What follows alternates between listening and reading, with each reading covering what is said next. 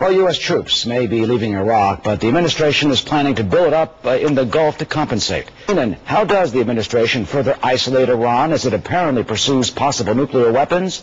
With us this morning, an exclusive, the former director of the Federal Bureau of Investigation, Louis, who has been very active in the Iranian issue in the past few weeks. Mr. Director, welcome. Thanks for joining us on the Fox News channel this morning.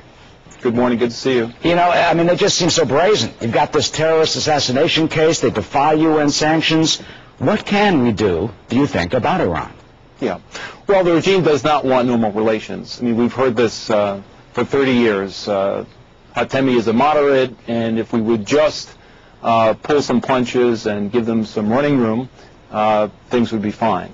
Their nuclear programs, their IRGC, export of terrorism.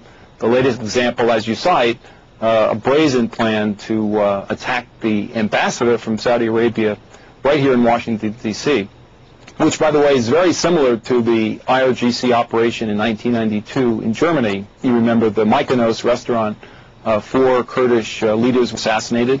It went right back to the IRGC, right up to the supreme leader.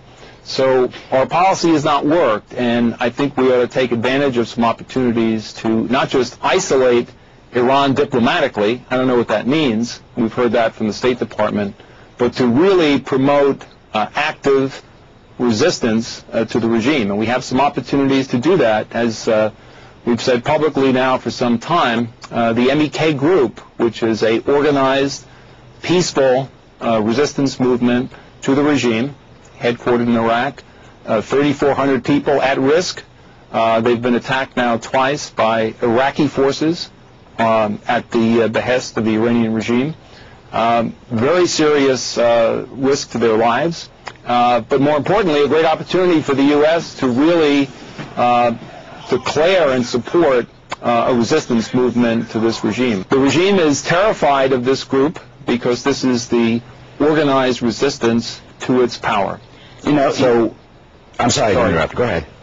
No, so a lot of us, former government officials, former CIA directors, former NATO commanders, former national security advisors to the president, ambassadors to the UN, chairman of the Joint Chiefs of Staff, have been pushing and urging the administration and the Secretary of State to delist this group, as the Europeans have done, as the UK has done, and again, this notion that we can have some normalization or have some ability to communicate with this regime, which is absolutely out of the question. And finally, briefly, you're, as you said, the former director of the FBI, you were a judge, you were a U.S. attorney who helped attack the mafia here in New York City.